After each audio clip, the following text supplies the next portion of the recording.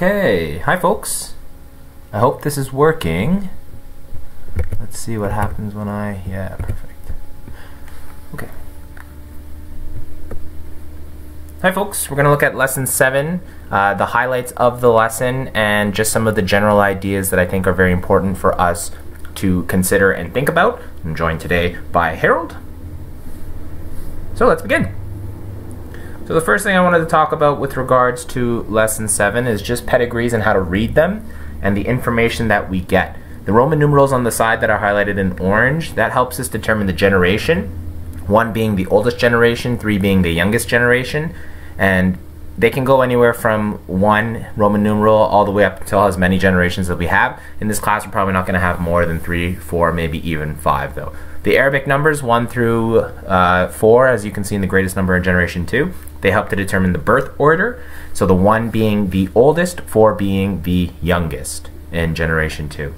And it just helps us to determine a way to specifically address an individual. We can say in generation 1, person 2, generation 3, person 1, and that will help to draw attention to that specific person for us to discuss and to talk about.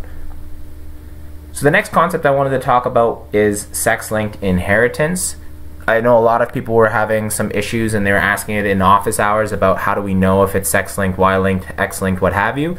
The main thing here I want you to consider is that X-linked, it's always going to be males and females, and it can be either dominant or recessive, right? It can be either dominant or recessive. And then we can also have what's called carriers.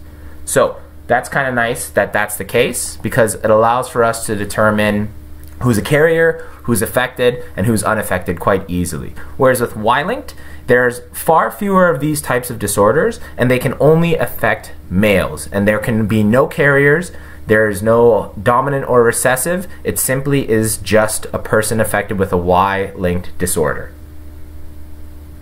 So let's take a look at an example with regards to X-linked or Y-linked or autosomal. So we're trying to look at the type of inheritance pattern displayed here. And as you can see, just undo those highlights, it's only males affected here. Now, does that mean that it's Y-linked? Well, no, because if it was Y-linked, we would expect that this person as well as this person would be affected because they're direct descendants of someone who is affected, generation 2, number 3. So because not every male is affected, we can't say that it is in fact a Y-linked or a sex-linked disorder. And likewise with regards to the X-linked component, because it's not something that we can see readily, we have to be able to determine whether it is sex-linked or autosomal. And then there's one key piece of information that helps us to determine that. Right here. In generation 3, people 1 and 2, there's no one that's affected there. Okay, there's no one that's affected there. So it skips a generation.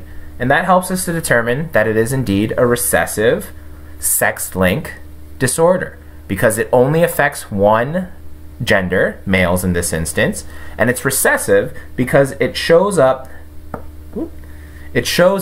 later on, right? It shows up later on.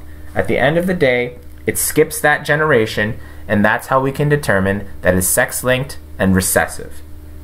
Which trait is dominant? In this example, we're looking at color blindness, so normal vision would be dominant. And how does individual IV1 have color blindness even though neither parent has it? Well, we know that that trait was hidden because we determined that it was recessive. So parent or generation 3, parent 2 or person 2, they carried the gene that was passed on from their parents and their grandparents, but they were a carrier, right? It's a recessive trait. As long as they only have one of those genes or they're heterozygous for it, they won't necessarily have that trait. But because they are a carrier and they pass it on to their son in generation 4, we know that mother or generation 3, person 2 is a carrier. So that's just one example we can look at how we can determine if it's sex-linked or autosomal and whether it's recessive or dominant. So another example I want to look at with you is this hitchhiker's thumb question, example 2. I wanted to look over this question with you because I think it's important that we understand that we can differentiate between the type of patterns of inheritance based on who's affected and who's not affected. So when we look at this diagram and we look at this pedigree, we have a lot of individuals who are affected. And it's a pretty even split, male and female. I think there's one more male or two more male. But at the end of the day, we know that it affects both genders quite evenly for the most part. So we can say that it is in fact autosomal. And we know that it's autosomal recessive because it's a pretty even split of who is infected and who are impacted and not impacted. So we know it's autosomal and it's fairly evenly distributed, so therefore we know it is recessive. We let capital B represent normal or straight thumb, little b represents hitchhiker's thumb, and now we're going to look for all of the genotypes for each of the individuals. And I've already kind of done that for you, but I want you to really pay special attention to where we start with.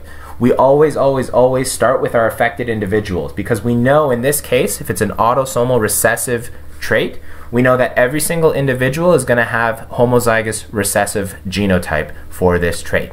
We also know that the partners here of this person in generation 1 must be heterozygous because its offspring have the trait of hitchhiker's thumb, and if each parent gives one allele to their offspring, then the father must be heterozygous. And following that same logic, we can continue along the generations and label each of the genotypes for each of the offspring until we get to the part that I have highlighted in blue, where we see that this parent here must be heterozygous, and ultimately we don't know what that person's genotype is because they're outside of the family and they're not affected with the trait. So they could be homozygous dominant, they could be heterozygous, but there's a key giveaway here with this offspring. Again, because they're impacted and they have that hitchhiker's thumb trait, they must be homozygous recessive. And if they are homozygous recessive, that means one of the parents has to give, or one of each of the parents has to give that recessive allele. Therefore, that father must also be heterozygous. So both parents are heterozygous, and we here see a pretty good distribution. 1 in 4 of that offspring are affected or have the trait of hitchhiker's thumb. But I've also left these blank for the most part, other than we know they have one dominant allele. We don't know what that second allele is. It could be another dominant allele. It could be a recessive allele. We don't know because we don't have enough information, so we leave that second allele blank. We just have to say that we know they for sure definitively have one dominant allele. And I believe I say that in this note here. Yeah, trait not present in the parent's offspring. Yep, comes up later, so therefore we know it's recessive, and that just brings us back to part A of the question. Okay, lastly, I just want to talk a little bit about test crosses because I think it's an important question that we discuss. Oops.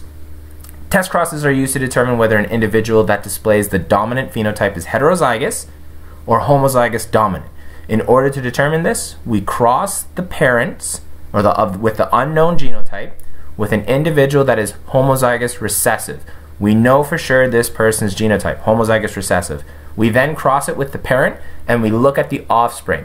Based on the offspring, it'll help us to determine the genotype of that unknown parent. Okay, that's it for my review of lesson 7. Thanks so much for watching, and if you have questions, you know where to find me.